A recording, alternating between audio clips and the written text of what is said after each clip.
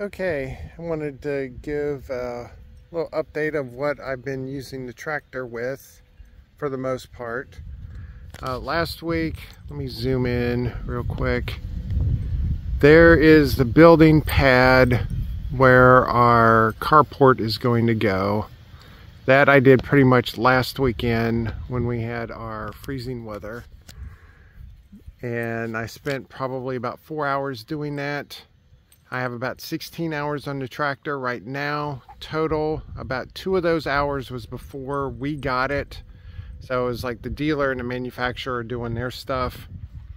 So the other 10 hours I've been doing this, which is a trench that is about 400 feet long. And I've never used a backhoe before, so there you can see a little bit of drunkenness going on where it's waving back and forth a little bit, but for the most part it's straight. And this is phase 1, where it's going to be a trench that's about 12 inches deep. The bucket width is 12 inches wide, so it's about a foot when you cut it in section, 12 inches wide, 12 inches deep. Then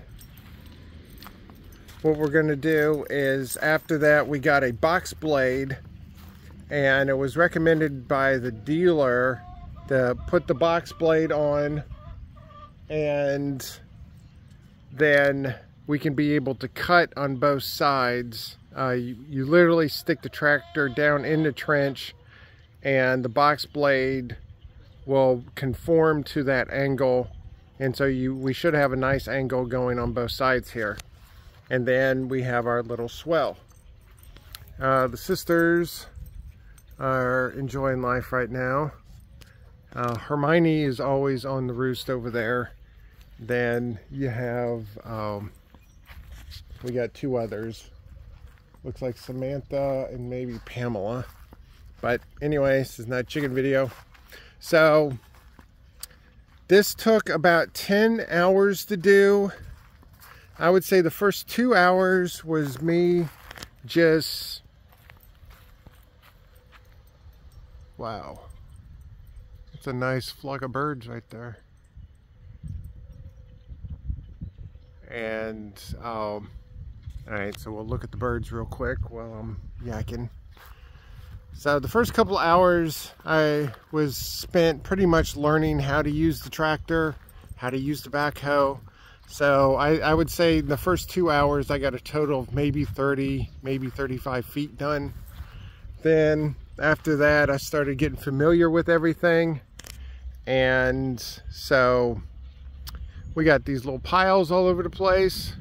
Each of these piles represents about an hour's worth of work. And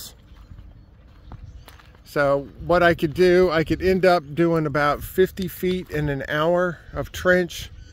Now that was the backhoe, and that was also moving the dirt, was also in that time frame. We've put dirt in, let me zoom in. There's Andrea's mother's septic tank. Due to a couple of reasons last year, nothing would grow on top of it, and it would keep eroding away, and so you could actually see the top of the septic tank. So I put about 6 inches of dirt on top of there. And then over on our septic tank, let me zoom in, there we go. It's been settling, so it's been uneven. Ours would have stuff grow on top of it. All right, camera. But it would be uneven. So I've been dumping some dirt on top of those 2.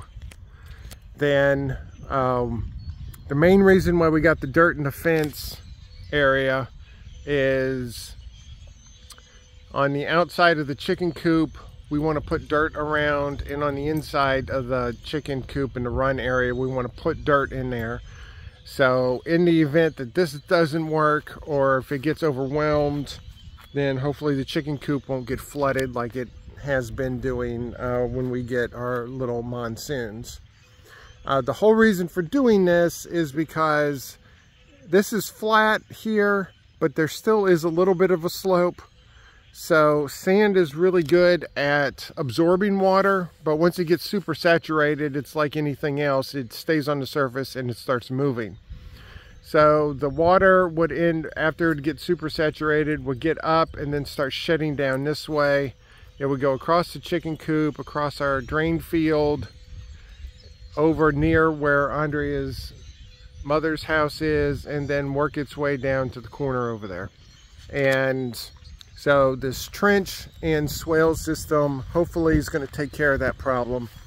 So the next time we get a monsoon, then hopefully it will go down into this system and stay away and keep our area from being flooded. Now, right here is, this is an attempt at making an area where we can go back and forth until I can get the swale part done with the box scraper.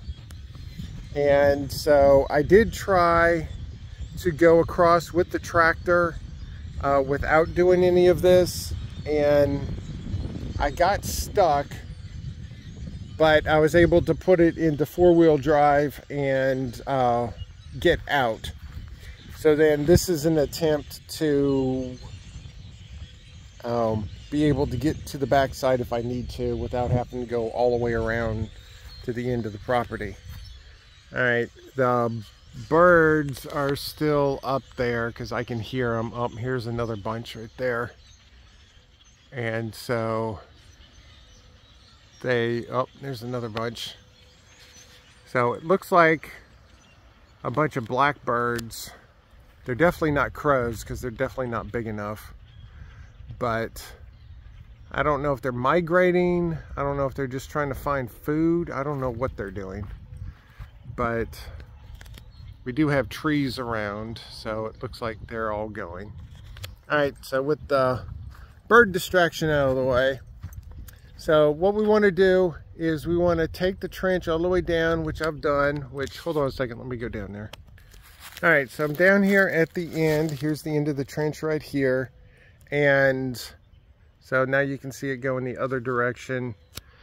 It's from the bottom of the trench up at the top to the top of the dirt here is about 15 inches lower, and then this is about a foot down from there. So it's more than 2 feet lower from the top of the trench down to here. And so, but what we want to do is, after we get done with that, and after we get done with our planting and everything, I want to turn it and take it this way over to the corner, because the lowest spot of the property is over in the corner over here. So let me get over to there real quick. All right, so we're over in the corner now. So let me pan around. There's the end of the trench there. There's the fence, there's the guys, there's the house and everything. And so when we have the monsoons, all the rain ends up coming down, sheds over, and goes over into this area. Then it ponds up over here, and then this spot right here is the lowest, and then it will breach over here and then go out that way towards the road, because the grade goes down from there in the trees. So what we want to do is take that swale, move it down over to here, and then I want to lower this because the grade starts going down significantly.